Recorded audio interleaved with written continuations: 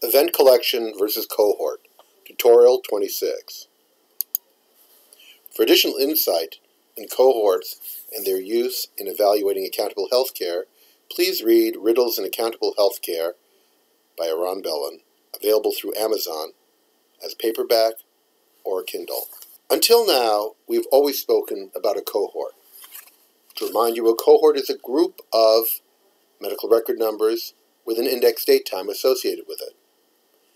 This group has each medical record number recognized only once. Sometimes, however, what you're interested in is not the unique individual, but some event. Sometimes you're interested in the hospitalization as a unit of analysis. You want to know how many hospitalizations there were in a year. Such a question may have a person represented multiple times in the group. That is, if you take a look at all the hospital discharges, a person may be discharged more than once. Now, you may want to do analyses on the hospitalization time to repeat hospitalization, finding the first hematocrit in a hospitalization. So you need to be able to create something that behaves like a cohort in terms of all the analytic objects of the study designer, but that in fact allows an individual to be seen more than once.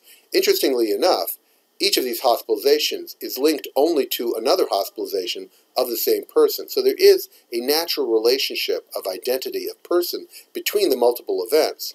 But in fact, you want the multiple events to be represented and not just the first or the last. To do that, you have to become familiar with the notion of an event collection. The first thing we're going to do is we're going to build a new folder, as we always do. We're going to call the folder Event Collection. We're going to save and exit this. We're going to hover over the event collection, right-click. Instead of building a cohort, we're going to build an event collection. Let's name this Discharges 2010 Alive, greater than or equal to 65. Let's take a look at our event canvas. Already you notice some differences. If you remember, the cohorts always began with a C. An event collection, as you see, has an EC. The index event line in the event collection always had latest or earliest, but the event collection has all. This all is going to be very important, and all those recommendations I made to you to point to the specific line that you're interested in is going to be extremely important in event collections, as will become clear very soon. Let's actually build a group of discharges alive. Discharges alive. We're going to use all. The event is going to be a new event definition. It's going to be discharges alive. We've done this before. We're going to select inpatient discharge. We're going to add a condition. The patient has a disposition equals to expired, not. So they did not expire. Update and close. Update and close. So they were discharged alive.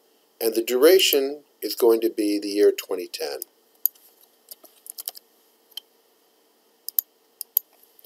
One, 1, 10, 2, 1, 1, 11. We're also requiring that the demographics have age greater than or equal to 65.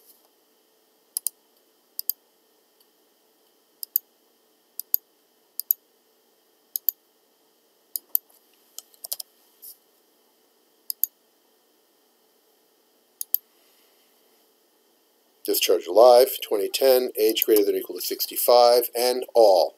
And we're having all of any. Now we're going to build it.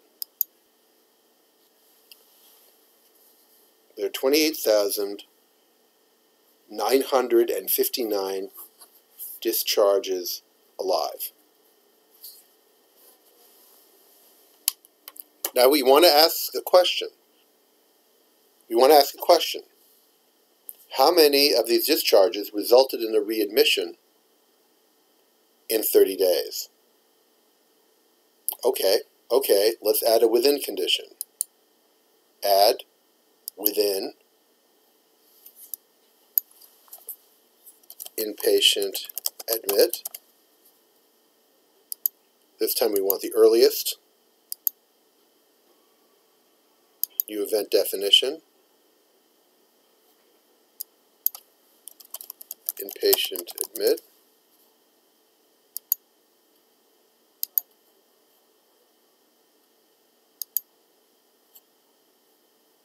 Zero to 30 days after the discharge. Update and close.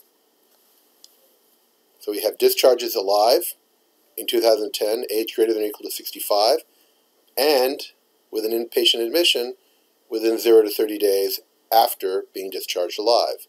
Let's build that.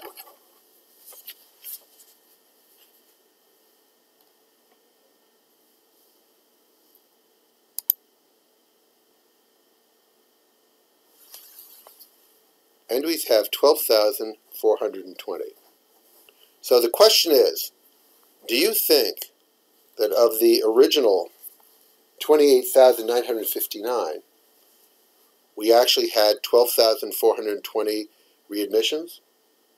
That's almost 50% 30-day readmission rate. There's something wrong with that. Now, what is this count of 12,420? Here's where it becomes important. Notice the index event is all of any. So it's all the discharges that had an inpatient admission within 30 days, and it's the count of inpatient admissions as well. So you're getting a double hit. You're getting the count of the discharges originally and a count of those inpatient admissions that qualified them. You have to be very careful. So if you want to have all the discharges that qualified, you could point to the discharge line. If you wanted all the inpatient admits that qualified them, you can point to the inpatient admit line. But you can't point to all of any, otherwise you'll get the count of all of these. Let's edit this and make this point clear. So we're going to have, instead of all of any, we're going to have all of discharges alive, the first line. Update and close. Now we're going to build it. And you get 6,210.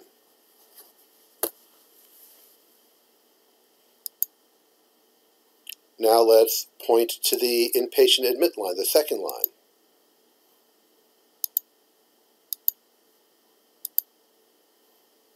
And let's build it again. And again, we get 6,210. So basically, by counting all, we were doubling the count. It's very important to know what you're pointing to. But now that you have these discharges, you can actually do, or these admissions, you can do all sorts of analyses, list methods, time to outcomes, just as you did before, where these elements become the index states from which the analyses are being done.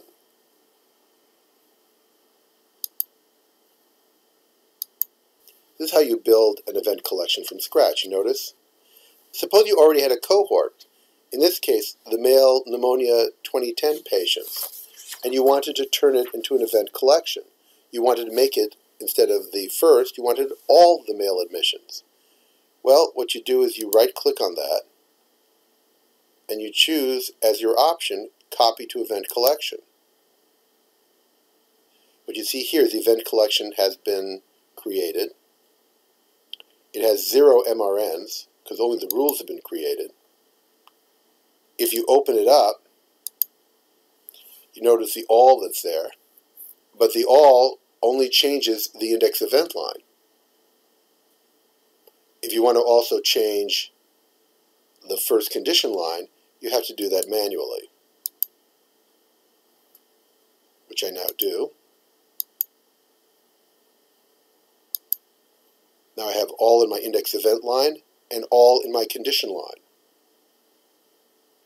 And I build. Notice how it gave it a new name.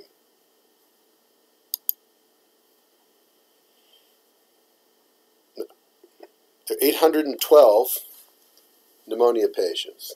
There are 812 discharges of males with pneumonia in 2010. If we take a look at the male admissions, there were 762 unique individuals who were admitted.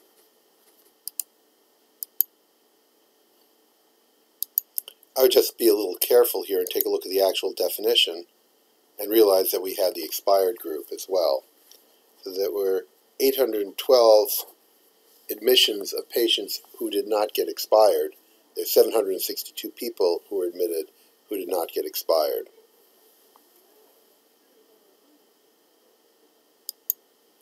In any event, in order to turn cohort into event collection, you have to use the command copy to event collection, then open it up and change the condition lines. Once you have an event collection, you can use it in Study Designer as you would use a cohort. Make sure you're pointing to the right line when you're building this.